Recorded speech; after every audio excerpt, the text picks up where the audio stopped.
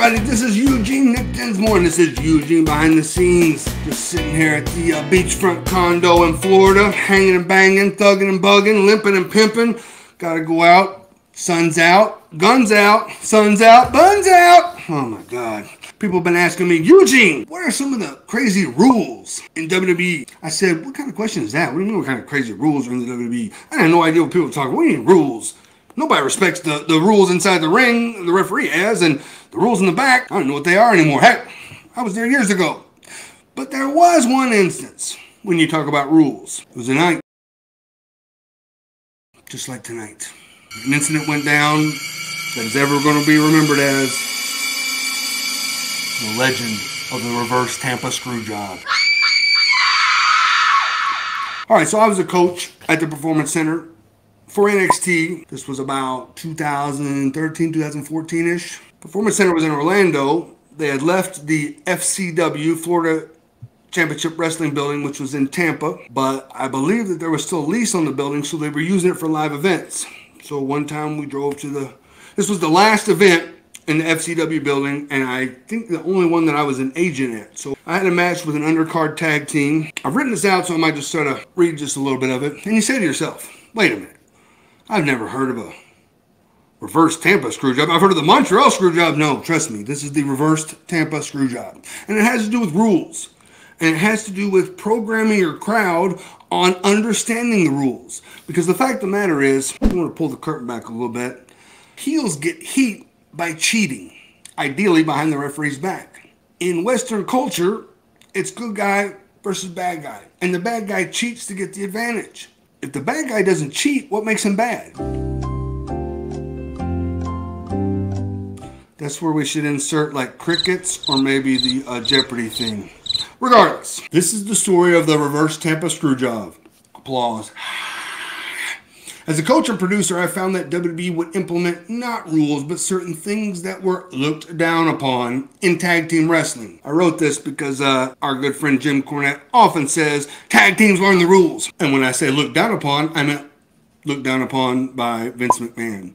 Now, I know he's not allowed in the WWE building anymore, but we can still say his name on here, right? It hasn't been totally like blasphemed out yet. All right, so if Vince looked down upon it, then nobody could do it. They would often say that we had our WWE Universe audience, but we really, the employee, or not employees, but the wrestlers had an audience of one, and that was Vince. Things looked down upon, varying from TV to TV, of course, would be things like two heels cheating inside the ring behind the referee's back at the same time, which professional wrestling, territorial professional wrestling, used to be based upon tag team wrestling because you could get so much more drama out of so many more people involved in the match. I never understood why the traditional tag team wrestling that has built wrestling from probably the late 1800s, traditionally, honestly, Vince didn't want to do.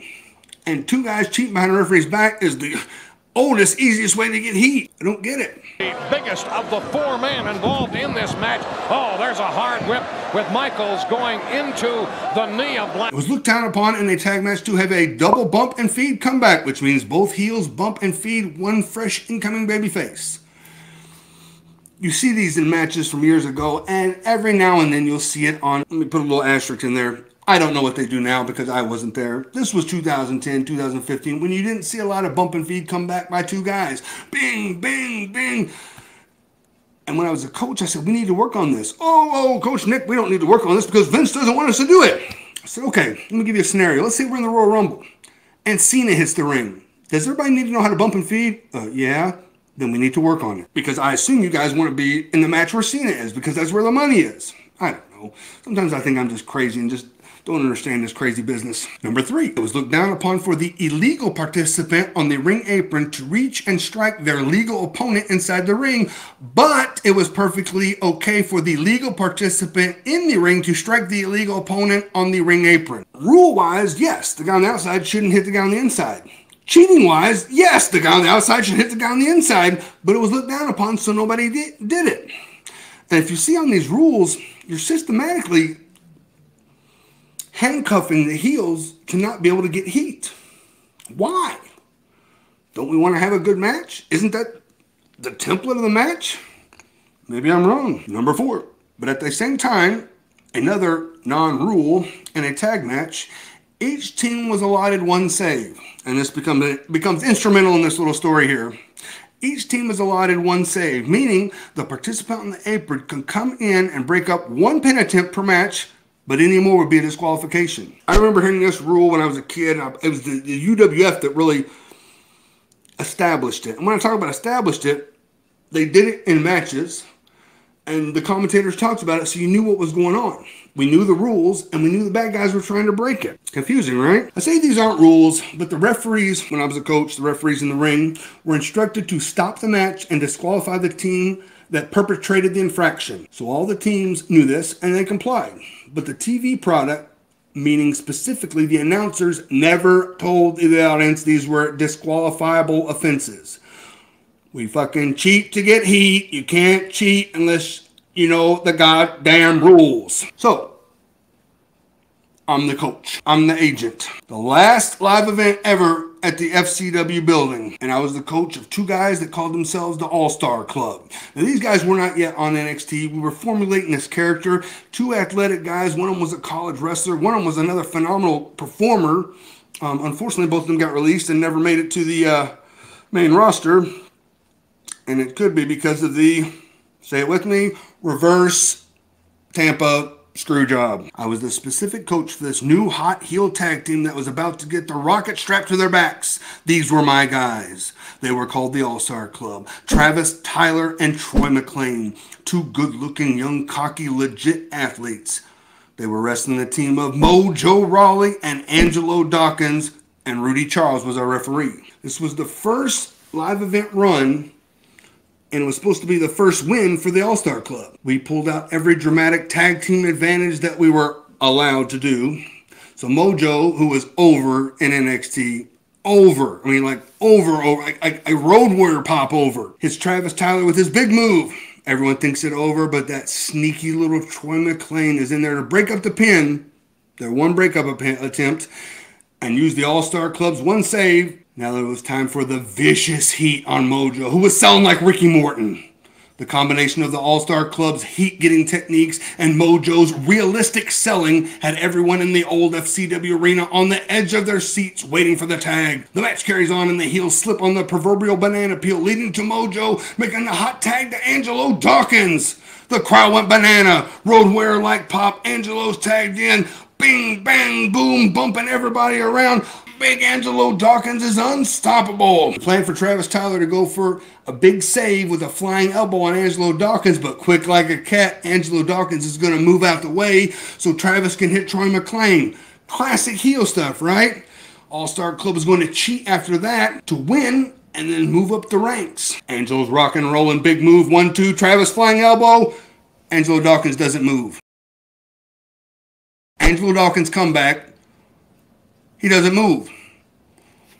Travis Tyler comes in, so he elbows Angelo Dawkins. Rudy Charles stands up and doesn't know what to do. The crowd grew silent. Rudy rings the bell.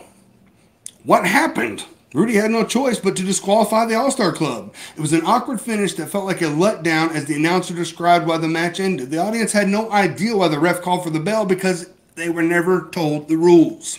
I said all that to say this, and that is, I told my guys right in the old FCW arena, never let anybody see you sweat, and let's turn a negative into a positive. We walked back through the curtain, and all four guys and Rudy were like, God, we messed up the finish. We messed up. You know, and their heads were down. Everybody around the monitor turned and looked at them. I grabbed them. I said, keep your chins up. Don't ever let anybody see you sweat. Don't ever let anybody see you, you know, come in sulking like that. And I stepped back and I said, that was awesome, guys. Now, we established the rule right there of the second save gets the disqualification. Now we can use it and get some heat. And everybody in the locker room was like, yes, that's smart, yes. The fact of the matter is we screwed up the finish, but nobody knew. And that's the whole deal with us going in there, and only we know the finish, that as long as we don't let you know that we messed up, that we can do whatever we want. And it can be good, and it can make sense. But it takes someone with a brain to be able to sort that stuff out. I look back now and I think the All-Star Club was destined for greatness. But that one night, that one fateful night came along. And who's now on the main roster? Angelo Dawkins. And he deserves it. But if I'm ever in a match with Angelo Dawkins, I'm going to come drop an elbow on him and hopefully he moves. Those were some well, not some, that was one rule that really just, as they used to say in the South, maybe sticks in my craw, grinds my gears. It really just made me upset. The art of tag team wrestling, when I was there, was really hamstringed and held down. I don't know why. I don't know if it was for the single matches to mean more, or maybe somebody just hated tag team wrestling. I don't know. Let me know what you think in the comments. Send me some more questions. My name is Eugene, Nick Dinsmore, and I'm out.